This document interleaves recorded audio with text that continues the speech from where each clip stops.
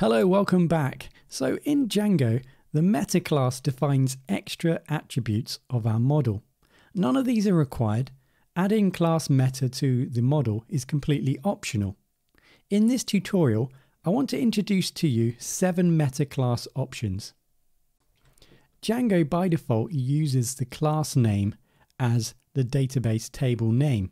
Now we can override that by using the meta option db_table and then just defining the new name.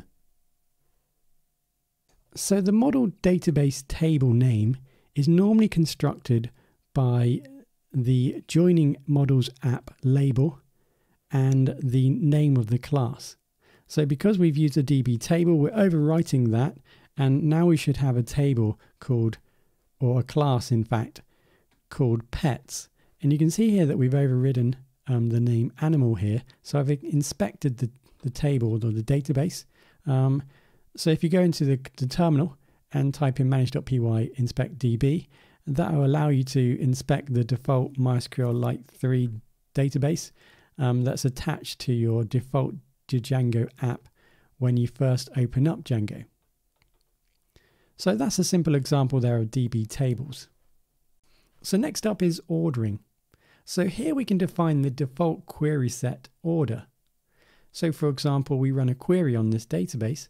The ordering of the information is going to be defined by the ordering. In this example, although we don't have a field called published date, imagine this table here did have published date. When we return data from this table, it would be in published date order.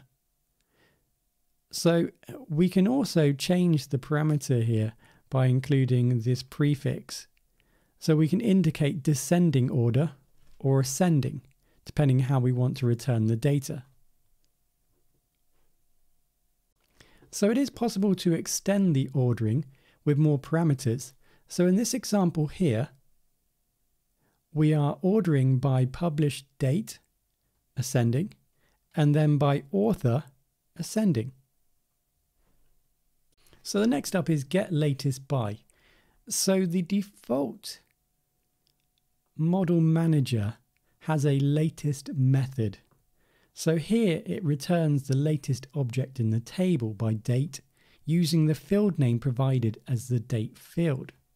Now we can define or provide the date field by using the get latest by. So here we name the field, the orderable field in the model. This is going to be typically the date field or the date time field, so that we can specify the default field to use in the model's latest method. So next up, if we have a look at the model, or the table, sorry, inside the Django administration, you can see it takes the name animals. So going back here, it takes the name of the class. So we can change that by using the verbose name. In this case, I change it to dog. So now when I update my tables, you can see it now changes to dogs. Notice how the system changes the name from a singular to a plural. It adds the S on the end. So we can use the meta area for the plural option. So we can define the plural option of our table's name. And here, just for example, I've typed in dog -s. And you can see when I refresh, it now changes. So next, let's have a look at the abstract option. So here we can build an abstract table, and then the student can then inherit all the properties from the abstract table. So here, student is inheriting name and age attributes into this table. So if you now run a make migrations and migrate and then view the tables, you'll now see here, for example, poll students. So this is students. Remember, it takes the app name and then the name of the class, because I haven't defined the name of the table.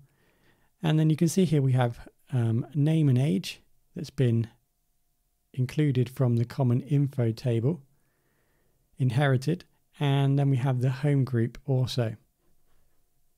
The final example is utilizing constraints in the meta section. So here we've got an example of a constraint, which is really just an advanced query. So we import Q, the Q object, which provides us a little bit more control and enable us to create these extended or advanced queries. And here what I've done is I've selected home group, and I just want to make sure that the home group only allows the word home in the field. So we can only enter home into this field. So we can see that in action here. So we can see that if we try to enter something into the database that isn't home and press save, we get an error. So if we go back and now type in the word home and press save, you can see it was successful. So that's just an example of a constraint which you can explore further. In fact, there was one more. It was required DB vendor. So this is a really simple one to understand. Here you can define what DB vendor that we should be using or this database is designed for. So here we can specify SQLite, Postgres, MySQL or Oracle. So that's the required DB vendor, specifying what database this database is being designed for. So that concludes this introduction to meta options given or used in a model. So here, as you've seen, we've looked at ordering, get latest by, required DB vendor, DB table, constraints and verbose names.